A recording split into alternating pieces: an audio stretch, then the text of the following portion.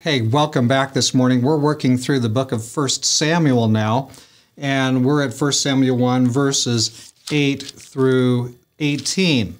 So I'm not going to read every verse here, just going to summarize a little bit. So we looked at this yesterday morning. Elkanah has two wives. That's a problem. But anyway, we've got Peninnah, who has lots of children. Hannah has none. Hannah's barren. Hannah's very sad. Now they're going up on their annual trip to Shiloh, where the sanctuary of the Lord is present, and they're going to go up there in worship. So we have first verse 8. Hannah, why are you weeping? Am I not better to you than 10 sons? Elkanah doesn't really get it. Hannah is still sad, even though he goes out of his way to love her. So they go up to the tabernacle, and there's Hannah praying. So we read verse 10. And she was in bitterness of soul and prayed to the Lord and wept in anguish. Then she made a vow and said, O Lord of hosts, if you will indeed look on the affliction of your maidservant and remember me, and not forget your maidservant, but will give your maidservant a male child, then I will give him to the Lord all the days of his life, and no razor shall come upon his head. So Hannah is praying. She's praying for this baby boy. So now look at what's going on here at verse 12. And it happened as she continued praying before the Lord that Eli watched her mouth. Now Hannah spoke in her heart, only her lips moved, but her voice was not heard. Therefore Eli thought she was drunk. So Eli said to her, How long will you be drunk? Put your wine away from you.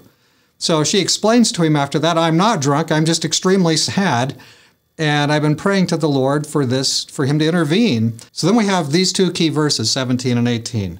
Then Eli answered and said, Go in peace, and the God of Israel grant you your petition, which you have asked of him. And she said, Let your maidservant find favor in your sight. So the woman went her way and ate, and her face was no longer sad. So she's prayed to the Lord. She's totally trusting in the Lord. She's experiencing faith in God. She was, Elkanah didn't do much for her, it seemed like. Elkanah doesn't see the basis of her sorrow. Eli accuses her of being drunk, and she explains that to him. So here's a poor woman. The other wife, Peninnah, is causing havoc and sadness. So she feels very alone. But you know what? She has something you and I also have. She goes to the Lord.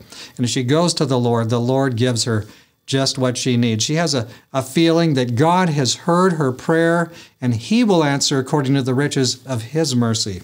So she leaves it with God, and we learn a lesson from here too. She goes ahead and she begins to eat. She was holding back. She didn't want to eat all the food. She was just so depressed, super depressed, but she's trusting in the Lord now. So she's going to go home now, and we're going to see what happens next. But what can we learn here? When we have an issue, we need to bring it to the Lord. When we bring it to him, he will hear our prayer. He will, in the riches of his mercy, and the riches of his grace, and the riches of his wisdom, he will give an answer that's just right for our problem. Here is what Hannah does. She prays to God, she pours out her soul, and then she trusts in him. She is now just going to trust in him. She's going to live by faith that God's going to answer in some way that's just right.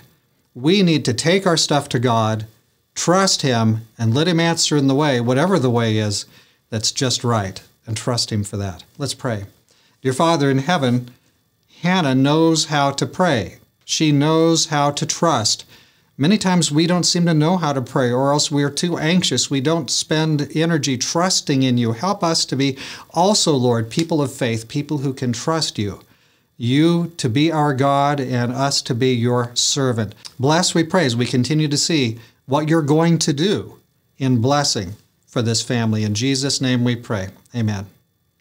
Oh, may God be our helper today as we continue to go his way. God be with you.